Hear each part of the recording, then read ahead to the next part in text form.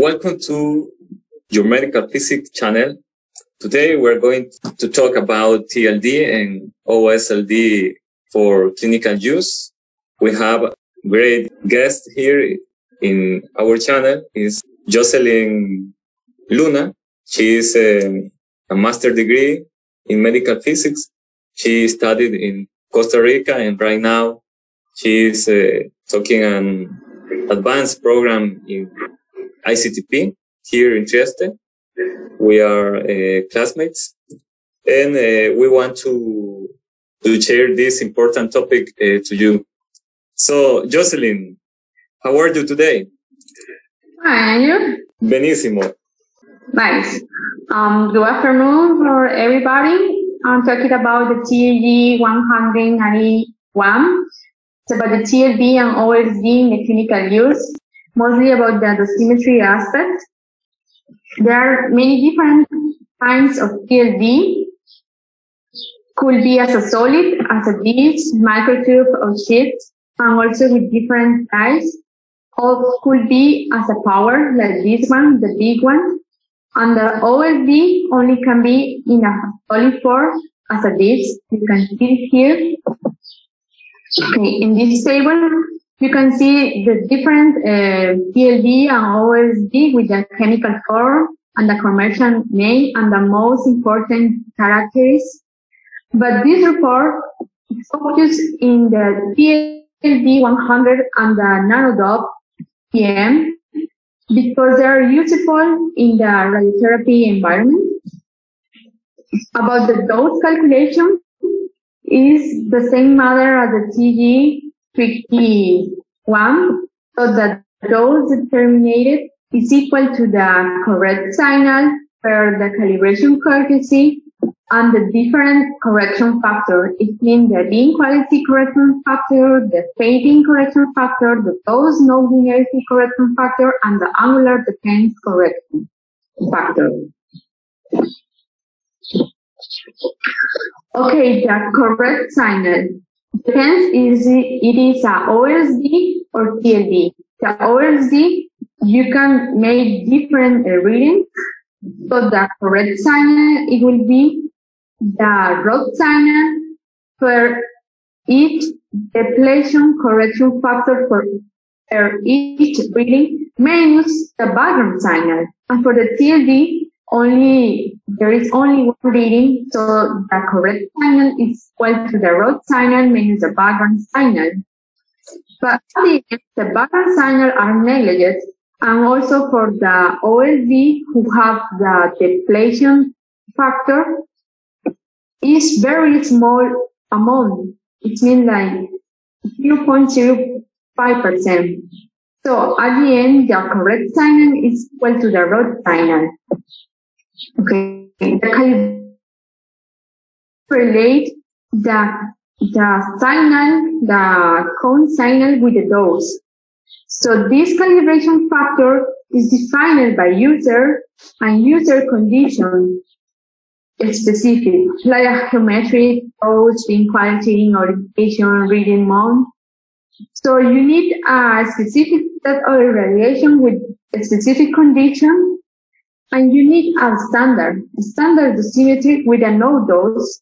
And by this formula, you can find the calibration coefficient where the M0 correct is the correct signal for our standard, and the D0 is the no dose to the standard, and each specific correction factor in our calibration conditions. Okay, but there's two options for calibration conditions.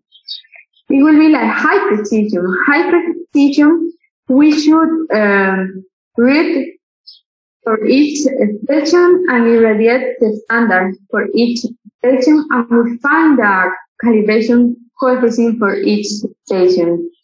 Also, we characterize our calibration condition applying the correction factor, even the individual element sensitivity factors. And it's better if our standard irradiation condition is equal to the experimental condition. But another process is the high efficiency. So we create a calibration curve, and in this calibration curve, we can find the calibration coefficient and also the linearity correction factor. But we have to verify the calibration coefficient for the TLD with the standard, and for the OSLD with a constant dosimetry. And also for the OSLD, we can find with this constant dosimetry the fading correction factor and the depletion correction factor. And for a high efficiency, we have to use individual element sensitivity windows factor. We neglect the most correction factor except the linearity correction factor that we find in our calibration curve. Okay, the linearity. The linearity correction factor is mean the response is supralinearity are really bound dots. For the TLD, it's linear of 4 to 5 grades. But for OSLD, you can see in this graphic, for a low dose, it's linear, and it's going to be a superlinear for a medium dose. And you can see here there is a correction for 2 to 3% for a 2 grade, more than 15% for a 10 grade. So we need it to establish this correction linearity in our calibration curve. The fading correction factor, it means the spontaneous signal loss with the time. For the TLD, it's a few percent in the first days and then becomes to 1% per month. But it's different for the OSLD. You can see in this figure, there is a severe fading in the first 8 minutes. And then it's going to be 1% per month. So you don't read during these 8 first minutes is the recommendation for the OSLD.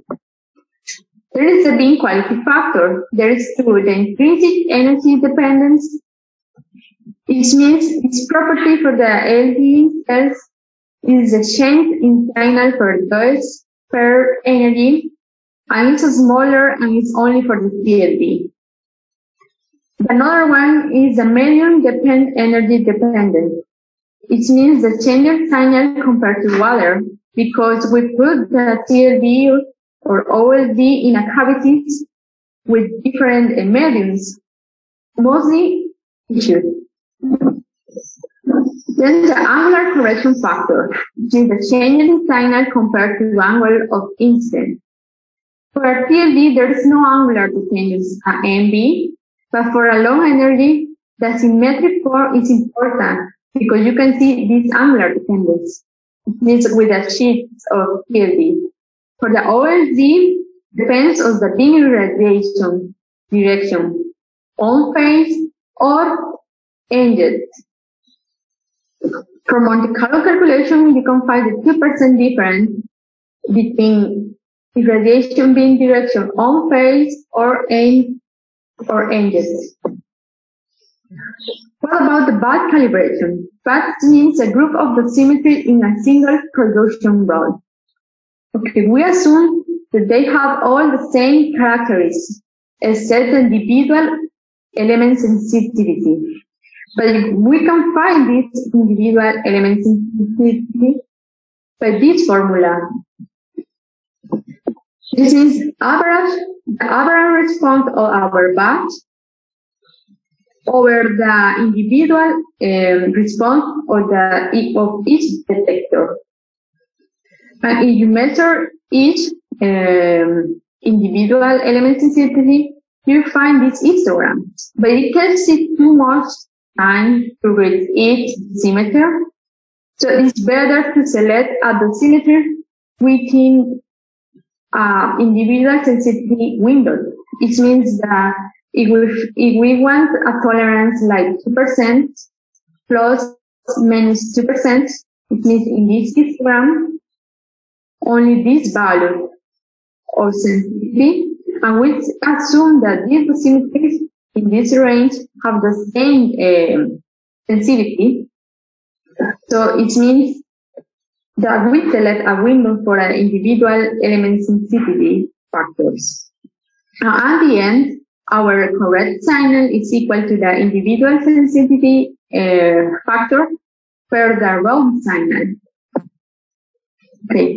In this table, you can find a summary about how our calibration factor depends on the dosimetry time and the batch and the reading system.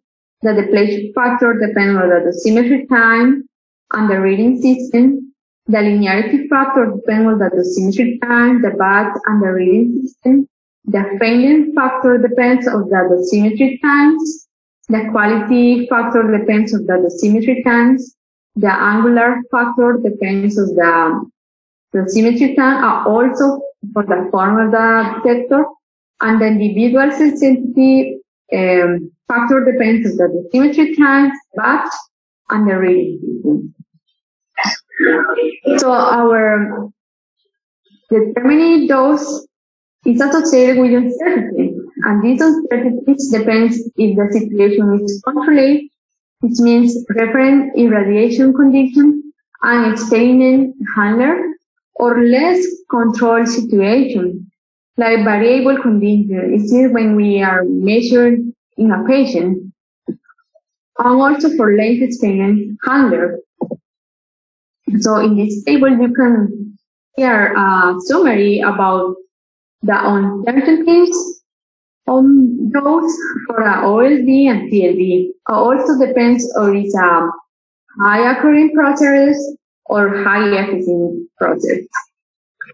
You can see for less controlled situation, there are more uncertainties associated. And also for a high efficiency, you find more uncertainties than a high occurrence process. Commission and QA. So in this TG 151, there is a table for a commission with a process and every detail for the TLD or the dosimetry and the TLD and all the reading. And also there is a table for a QA. It means the process per session and per year. And also this process for the TLD and OSLD depends on the high precision or high efficiency process. So the big advantage of the TLD and OSLD is that we can reuse. The TLD we can reuse by erasing the signal with a heating. And this heating means the annealing process. And it takes it for 24 hours. And we can reuse indefinitely with a consistent annealing. But the problem is the sensitivity is highly affected by the annealing. So we should verify the individual sensitivity factor through at least 3 cycles of irradiation. And we should anneal all the detectors as a group. And also we need a real protocol and QA program. Okay, the OSD, we can erase the signal, expose the detector to the line for 24 hours. This process is the ablation. And the ablation doesn't empty the tank. What happened? The signal is comparing with the new signal. And there is a recombination. And the recombination changes the sensitivity and the supralinearity of the detector. And this changes dramatically stain rate. That's why we don't have to use fast stain rate. Also, there is a ablation program for the OSLD or a QA program. And when the ablation is complete, 5% of the detector we should read to ensure that the residual signal is approximately the pattern. About safety, they recommend a gloves and hand washing facility. Also, there is a safety information for the TLD, which means a data sheet. And for the nanodot, there is no indicator about any biological harm. And in this table, you can see the harm rating for the TLD 100 or the nanodot. And then the general heading. The TLD is storing on a climate control environment. We're going to be warmer for at least 30 minutes to allow the ppm temperature to stabilize. A consistent temperature should be in the lane. And of course, the amount of power make a difference if the TLD is in a power point. Because if it's too little, the signal could be dependent on the mass. And too much, there is a cell attenuation and changes the sensitivity. For the OSD, keeping ambient room light, storing on a climate control environment to minimize the fading effects. The nanodot can submerge in water for residual time. Also, as the TLD could be warmer per the manufacturer recommendation. Another point, there is a rotated node allow the operator for the mechanical position to active volume of the OSD in the simulated line sources. That's everything for today. Thank you too much. Thank you. Thank you, Joselin. Very interesting. I have some questions for you.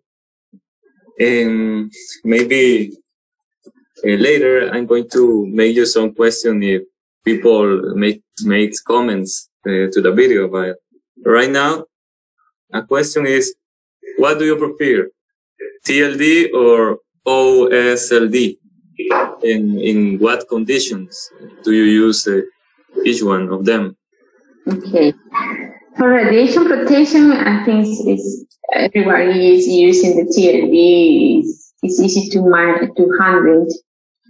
I think so. It's cheaper also. And for if you need a really high accuracy, a really good it's mean for exactly measurements. I think the OSD. The OSD also because you can submerge water. That's why I think it's useful for the in vivo dosimetry. Okay. I have used TLD in personal dosimetry, and I have seen OSLD in radiotherapy as a comparison tool between two laboratories or between two clinical centers. So, but thank you for everything, Joselin, and see you later. I hope that you can be with us in another occasion. Okay. Bye. See you.